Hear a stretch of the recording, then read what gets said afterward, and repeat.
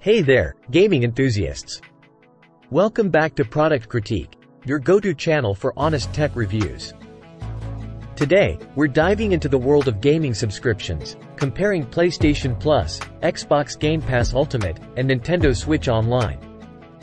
If you're new here, don't forget to hit that subscribe button and the bell icon, so you don't miss any of our gaming updates. Let's kick things off with PlayStation Plus. It's a necessary subscription if you want to play console games online on your PlayStation, starting at $9.99 per month or $59.99 per year. While it offers some perks like monthly free games and discounts, its game library and cloud gaming performance leave a bit to be desired. PlayStation Plus offers 3 tiers: Essential, Extra, and Premium.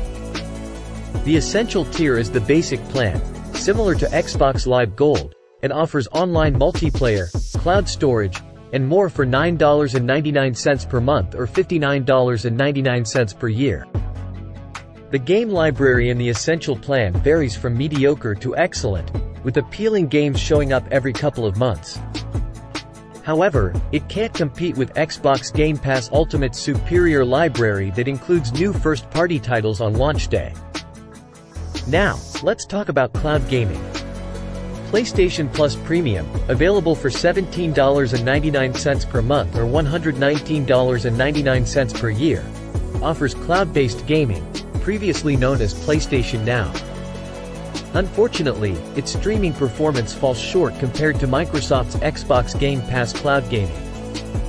On the other hand, Xbox Game Pass Ultimate steals the show with its impressive library, including new first-party games on launch day, available for $14.99 per month. While Nintendo Switch Online remains a great option for retro gaming at just $20 per year. With approximately 450 games in the game catalog, including big titles like God of War and Marvel's Spider-Man, Miles Morales, Xbox Game Pass Ultimate's library is hard to beat. When it comes to cloud gaming, Xbox Game Pass Ultimate delivers a smoother experience compared to PlayStation Plus Premium. The latter suffers from noticeable delays and compression artifacts, making it less appealing for streaming games. Now, let's not forget about Nintendo Switch Online. Priced at just $20 per year, it's a budget-friendly option that lets you play classic NES, SNES, and Game Boy games. If you opt for the expansion pass at $49.99 per year, you also get access to Game Boy Advance and Nintendo 64 titles. In conclusion, while PlayStation Plus is necessary for online play on your PlayStation, its inconsistent game library and underwhelming cloud gaming performance make it a distant third when compared to Xbox Game Pass Ultimate and Nintendo Switch Online. Xbox Game Pass Ultimate stands out with its superior library and streaming features, making it the top choice for console gamers. Thanks for tuning in to today's comparison on Product Critique. If you found this video helpful, don't forget to give it a thumbs up and leave your comments below.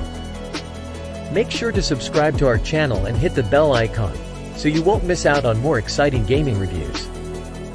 Until next time, this is Product Critique signing off. Thanks for tuning in to today's comparison on Product Critique. If you found this video helpful, don't forget to give it a thumbs up and leave your comments below. Make sure to subscribe to our channel and hit the bell icon, so you won't miss out on more exciting gaming reviews. Until next time, this is Product Critique signing off.